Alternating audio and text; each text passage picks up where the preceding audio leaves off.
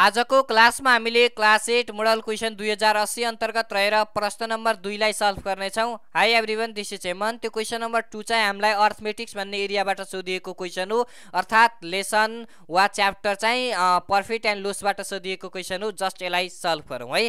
सबैभन्दा पहिला क्वेसन पढौँ हामीले। रामदेव चाहिँ प्रेसर कुकर किन्नका लागि चाहिँ पसलमा गए र भाडा पसलले चाहिँ उक्त प्रेसर कुकरको चाहिँ अङ्कित मूल्य है मार्केट प्राइस चाहिँ 3900 राखिएको रहेछ है, तोकिएको रहेछ। मतलब रु 3900 रुपियाँ चाहिँ मार्केट प्राइस चाहिँ रहेछ प्रेसर कुकरको। यहीँ लेखिदिएको छ, यति हो। यति दिएको छ हामीलाई। The market price of the pressure cooker is 3900 अर्थात् 3900 छ। यही कुरा हो, यति हो हामीलाई दिएको। यसको आधारमा हामीले क ख ग तीनवटा क्वेसन सल्भ गर्नुपर्ने छ। प्रश्न नम्बर कमा भनेको छ अङ्कित मूल्यलाई एमपी र छुट रकमलाई डीले जनाउने हो भने छुट प्रतिशत निकाल्ने सूत्र लेख भनेको छ है। यो चाहिँ हामीलाई 1 मार्क्सको एउटा नलेज क्वेसन सोधिएको छ। जस्ट यसलाई सल्भ गरौँ है। सबैभन्दा पहिला हामीले यहाँ सोलुसन एन्ड हियर लेख्न सक्छौँ। यो सोलुसन एन्ड हियर लेखिसकेपछि चाहिँ छुट प्रतिशत बराबर चाहिँ के हो त discount divided by market price into 100% लेखिदिन सक्छौँ। आई होप तपाईँलाई थाहा होला है। आई होप जतिसम्म तपाईँलाई थाहा होला वा यु नो यो छुट प्रतिशत भनेको चाहिँ अर्थात् डिस्काउन्ट है, यो प्रतिशत भनेको चाहिँ अर्थात् छुट रकम भनेको डी हो है।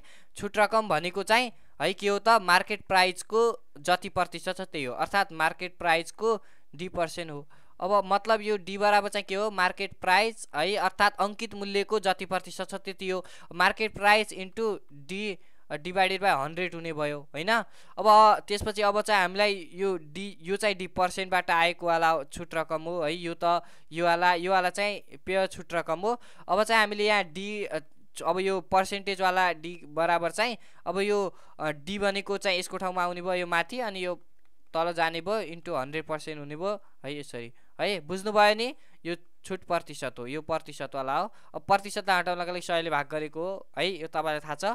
अब यो D% बराबर चाहिँ के आउने भयो त अब छुट रकम है। छुट प्रतिशत बराबर छुट रकम divide by market price into 100% हुने हो। यसरी हो यो है। अब तपाईँलाई थाहा छ छुट रकम बराबर अङ्कित मूल्यको जति प्रतिशत छ त्यही हुन्छ। त्यसै कारणले गर्दा यसरी हामीले निकालेका हौँ।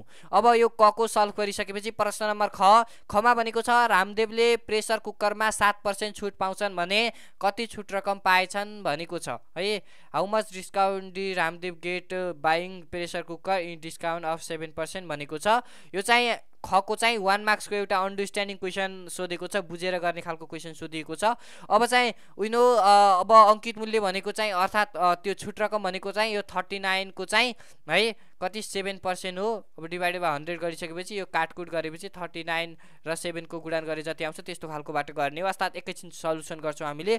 अब रामदेवले प्रेसर कुकरमा चाहिँ 7% छुट पाएछन् भनेको छ अङ्कित मूल्यको 7% है। यो अङ्कित मूल्य यति पसलेले प्रेसर कुकरको मूल्य चाहिँ 3900 भन्यो, अर्थात् 3900 हो भन्यो र मैले तपाईँलाई 7% छुटमा दिन्छु भनेपछि यसको 7% छुट चाहियो हामीलाई। यही कुरा हो है। ख नम्बर त्यति रकम हो, 1 मार्क्सको हो। अङ्कित मूल्य भनेको मार्केट प्राइस 3900, छुट प्रतिशत भनेको चाहिँ 7%, छुट रकम बराबर विनो मार्केट प्राइसको चाहिँ 7%, मार्केट प्राइस भनेको 3900 छ इन्टु 7 डिभाइडेड बाई 100 गरेपछि चाहिँ यति रुपियाँ आयो। अर्थात् यी दुईटा जिरो काटेर यो 39 इन्टु 7 पनि गर्न सक्नुहुन्छ है। यही गरेर आएको यो 279 अर्थात् 273 रुपियाँ आएको यही नै हो। बुझ्नुभयो पक्कै पनि। अब प्रश्न नम्बर गमा भनेको छ हामीलाई 7% छुटमा बेच्दा पनि पसलेलाई 17% नाफा भएछ। अब पसलेले प्रेसर कुकरको क्रय मूल्य कति रहेछ भनेको छ। अब सजिलो क्वेसन छ, यहाँ मैले तपाईँलाई देखाइदिएको छु है। सबैभन्दा पहिला चाहिँ हामीलाई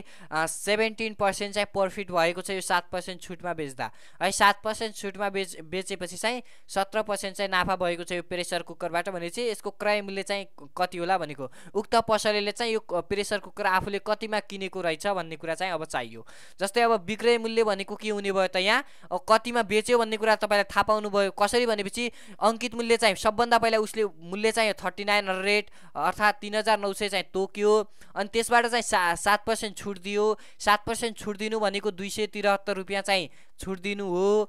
अब यो यति छुट दिइसकेपछि योबाट जति बच्छ नि त्यहीमा उसले बेचेको रहेछ, अर्थात् सेलिङ गरेको रहेछ, सेलिङ प्राइस रहेछ त्यसको। अब यो यही हो 3900 बाट चाहिँ 273 घटेपछि चाहिँ 3600 अर्थात् 300 अब 300 के भन्नु है 3627 छ, अर्थात् यो भनेको चाहिँ 3627 रुपियाँ चाहिँ विक्रय मूल्य सेलिङ प्राइस भयो। अब नाफा भनेको 17% छ, क्रय मूल्य CP cost price equal to चाहिँ वाट वी नो द्याट, हामीलाई थाहा छ यो फर्मुला। सिपी भनेको चाहिँ सेलिङ प्राइस अर्थात् कस्ट प्राइस बराबर selling price into 100 divided by 100 plus नाफा भएको छ। अब नाफा प्रतिशत भएको कारणले गर्दा चाहिँ हामीले यसरी यो प्लस 100 गराएका हौँ है। अब चाहिँ यो सेलिङ प्राइसको भ्यालु चाहिँ हामीले यहाँ पेस्ट गऱ्यौँ अनि 100 पेस्ट गऱ्यौँ डिभाइडेड बाई अनि 100 यहाँ भयो। अब यो प्रफिट पर्सेन्टेज चाहिँ हामीसँग 7 छ, त्यही पेस्ट गऱ्यौँ यहाँ। अब यी दुईटालाई गुणन गर्नुहोस् है, वा यो 100 यसरी काटिदिए पनि है, अनि त्यसपछि यो नकाट्नुहोस् है, यसरी चाहिँ हुँदैन। अब त्यसपछि योसँग योलाई गुणन गरेर अनि 117 सँग भाग गरिदिनुहोस्, मतलब यी दुईटालाई गुणन गरेर अनि यो 100 मा 17 जोडी 117 को भाग गरेर 3100 रुपियाँ आएको छ, अर्थात् 3100 अर्थात् 3100 चाहिँ के रहेछ त यसको कस्ट प्राइस रहेछ। यतिमा बेचेर अनि त्यसपछि उसले चाहिँ कतिमा बेचेको रहेछ त, यति 3600 रुपियाँ 3100 मा किनेर 3627 रुपियाँमा बेच्यो, यसरी बुझ्नु पर्यो है। क्रय मूल्य यो छ अनि विक्रय मूल्य यो छ, यही कुरा हो। अब अर्थात् यसरी लेख्न सक्छौँ हामीले, उक्त पसलेले प्रेसर कुकरको क्रय मूल्य अर्थात् उक्त पसलेले प्रेसर कुकर 3100 रुपियाँमा किनेको रहेछ भनेर लेख्दा हुन्छ। क्रय मूल्य कस्ट प्राइस रु 3100 रहेछ भनेर लेख्यौँ, यही नै यसको एन्सर रहेको छ है। अब यो ग नम्बरको क्वेसन चाहिँ हामीलाई अब यो 2 मार्क्सको चाहिँ एउटा एप्लिकेसन क्वेसन सोधिएको छ, र यो ख नम्बरको क्वेसन चाहिँ हामीलाई 1 मार्क्सको एउटा अन्डरस्ट्यान्डिङ क्वेसन, र यो 1 मार्क प्रश्न नम्बर क चाहिँ 1 मार्क्सको एउटा नलेज क्वेसन गरेर चाहिँ 4 मार्क्सको क्वेसन चाहिँ यो सोधिएको रहेछ, र यो चाहिँ पर्फेक्ट एन्ड लस भन्ने च्याप्टरबाट सोधिएको क्वेसन हो। आई होप तपाईँले स्पष्ट हुनुभयो भन्ने विश्वास छ। कुनै डाउट वा केही कन्फ्युजहरू छन् भने कमेन्ट गर्न सक्नुहुन्छ। अर्को क्लासमा तपाईँसँग भेट हुनेछ। आजको लागि यति नै भन्छु, धन्यवाद, नमस्कार।